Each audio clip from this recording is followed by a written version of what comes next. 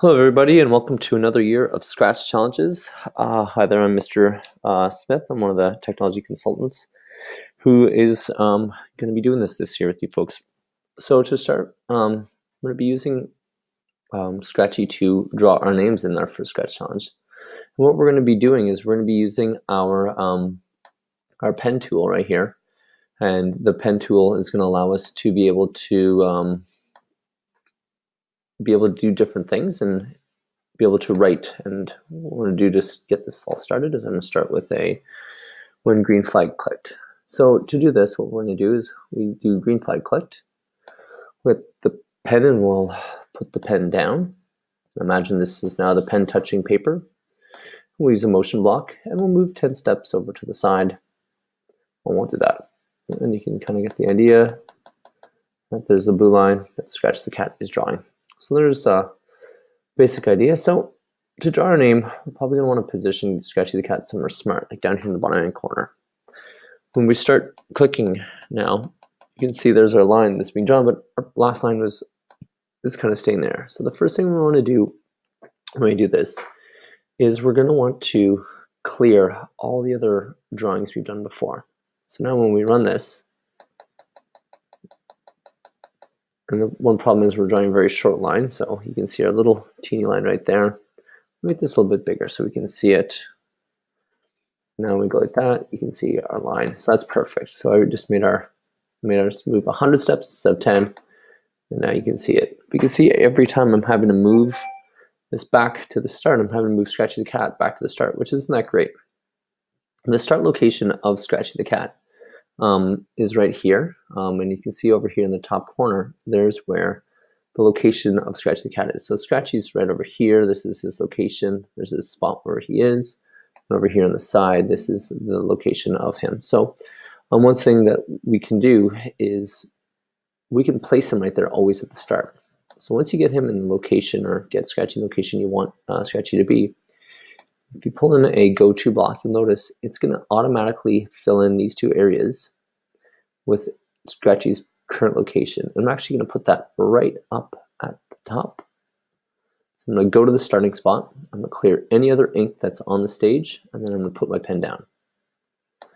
Now when I do this over and over again, it kind of doesn't look that exciting, but it always puts Scratchy's back to the start. The pen goes down, or sorry, goes here, clears all the other ink, the pen goes down, and he moves. So my name is Ryan, and to write the name Ryan, that means I'm going to have to not move in this direction, but I'm actually going to have to move up. So the first thing I'm going to do is I'm just going to do this. So I'm here at the start. I'm going to want to rotate Scratchy so he's facing up. So imagine he's going to rotate onto his back. So I'm actually have to rotate him or turn him. And that's going to be a counterclockwise turn of about 90 degrees to get him to be facing on his back. So I'm going to go ahead and do that. Perfect, so now Scratchy's on his back. And now I'm going to get Scratchy to move. And the move always happens in the direction that Scratchy's facing. So yeah, Scratchy move 100 steps. And that is not what I wanted. And now you can kind of press that again. And you see Scratchy always turning around and around in different directions, which can be very frustrating. The other thing that I'm kind of making a mistake of is we want Scratchy to be always pointing in the right direction at the very start. And this block right here is like a reset button for the direction that Scratchy, maybe it's IE, is facing.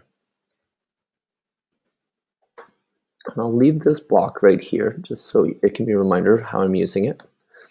So what I'm going to do is not only am I going to reset the location, clear all the ink, but I'm going to also reset. And as long as it says pointing direction 90 degrees, now what's going to happen is I'm going to always have him facing in the right direction right off the top.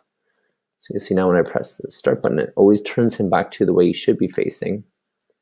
And then when I turn him, every time I press reset, it turns him initially to face forward and then. If you're a little bit confused by what's going, you can also kind of add a weight between each one of these blocks, and it can slow down the steps for you. So we got the pointed direction 90 to reset him. So now I got Scratchy facing up. Now I want him facing forwards again. So to get him facing forwards, if I turn him counterclockwise 90 degrees to get him face up, I'm going to turn him clockwise 90 degrees to get him to face back forward. So let's see if that works. Perfect. And one thing is Scratchy is kind of blocking our line, and as we're going here, let's say you bring in your next move. I'm going to move forward, and up by a full 100. We're going to go half of 100, which is 50. And if you find Scratchy's kind of blocking your work you want to see, another trick you can use is you can bring in a show and a high block. And as long as you have the show and the high block here, you can hide Scratchy just by clicking that block and show Scratchy by clicking the show block. And you just kind of keep those floating and not attached to anything, and you can use them as the coder to kind of show and hide Scratchy. All right, so I got that part of the letter R done. Now I need to turn him, so visualize him turning. He's going to rotate, so he's facing down because he's going to go down. So that's going to be a clockwise turn. And the nice thing about these is they're mostly all the same kind of turns. We're going to get him to turn 90, not point in direction. Get him to turn, not 15 degrees, but get him to turn 90 degrees. So we'll see if that worked. Beautiful. So now we're going to move another 50 steps down.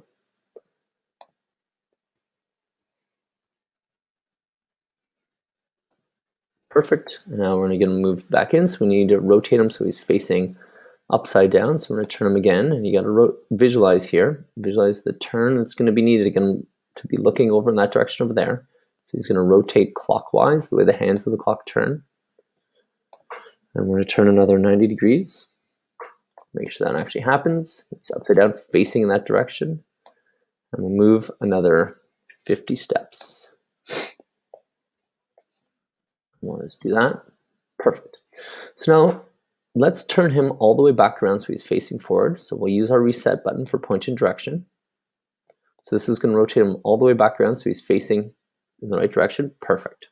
I'm going to hide Scratchy for a second just so we can visualize. So now we're going to want to draw the leg of the letter R. The leg of the letter R is going to go right there, and it's going to be halfway between the two arms right here and here. So I'm going to draw this, and it's not on a 90-degree turn, which are being all our turns right here. We want to do one of that turns that's going to be halfway. So what we're going to do, let's just show Scratchy. So we're going to rotate him, but we're not going to rotate him 90 degrees. We're going to rotate him half of 90 degrees, which is a 45 degree. Let's see what a move of 50 does, if that's going to be long enough to kind of get to there. So let's run that. Looks good, but we don't know what's behind Scratchy, so let's hide him for a second. All right, so that's not quite long enough, so let's move a little bit further. We'll go maybe 60, and this might take you a little bit of time to try to go. That 60 is good. Let's try 65 steps to see if it's any better. Run that again. 65 is good. Let's try 70, see what 70 looks like. And this, is something that you can fine tune as you're going like I am. So 70 steps looks really good.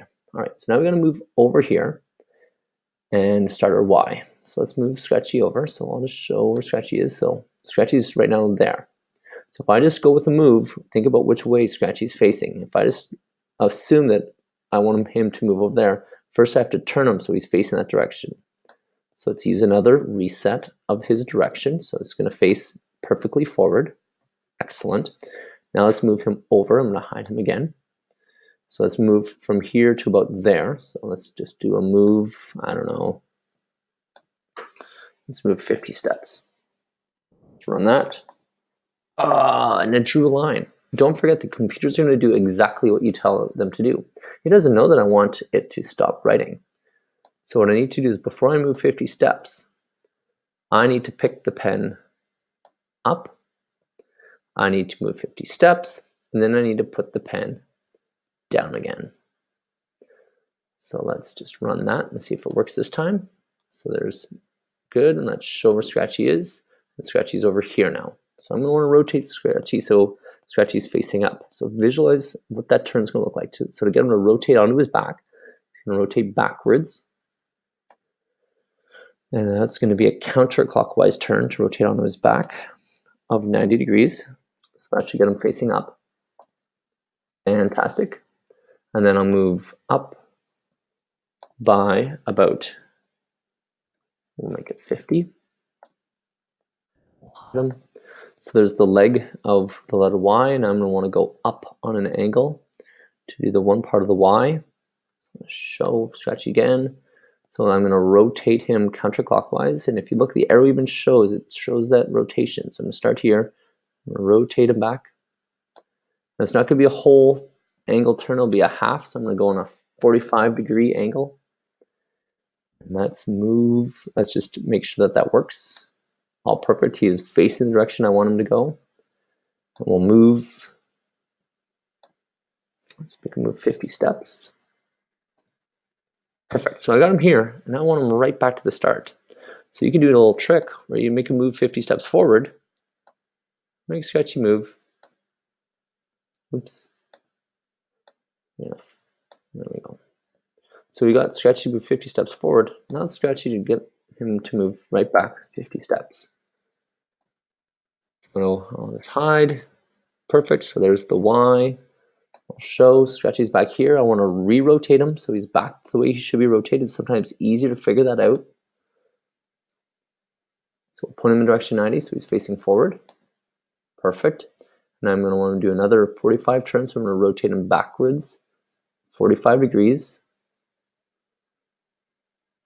That direction there. Counterclockwise rotation. 45 degrees. He's facing up. And then I'm going to go with a move, and we made the other arm a 50-step long arm. And there's my name, started. So next thing I'd probably do is, rotate him for he's facing forward, and then I'd move him all the way down here, move over, and start the letter A of doing Ryan. A quick trick is to make sure you visualize what you're trying to do first. So even just think out ahead of time. First I'm going to go start here, then I'm going to move here, then I'll move here, then I'll move here. So visualize it as steps. I started here, I went up, I went over, I went back, I went over. Once you've done your awesome work, make sure that you share your work, and your teacher can help you with sharing your work. And then in the YouTube description of this video, we've included the link to our studio that you can post your studio, or you can post your project to share how you have coded your name. In the pen tool, you can also change the colors of your letters. So if you wanted to, you could also change the color of your letters if you wanted to. So you can see here, when I put the pen down again, I can now change the colors of my letters. So if you want to get a little creative in there, and these colors can be changed by hovering over any other color, and you can change that to all sorts of crazy colors. That's kind of a fun way to kind of change up and be creative as you're kind of doing this. So I hope this goes well for Scratch Challenge number 1, and your teachers can also show you how to tag your project with TLDSB code in the title of your project. Good luck, and I hope it goes well.